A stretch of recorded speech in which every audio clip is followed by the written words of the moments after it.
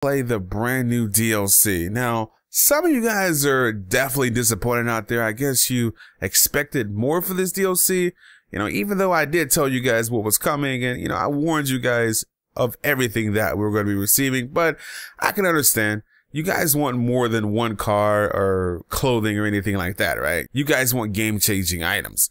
Now, DLC has returned to the Xbox 360. Yes, the 2014 DLC, the Valentine's update, will be returning to the Xbox 360 and the PlayStation 3. So if you guys never had a chance to experience that, you will now be able to do so. Or, if you guys never purchased your Roosevelt, like a lot of people out there, you will be able to purchase that now, along with the clothing, mask, and a bunch of other stuff, even the Gutenberg sweeper. Now, Rockstar even decided to release these items on current gen as well.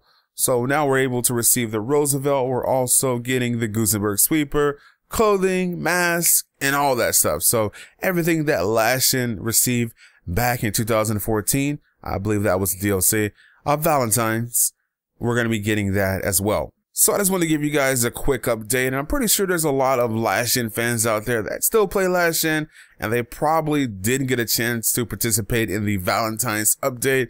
Now is your chance to do so.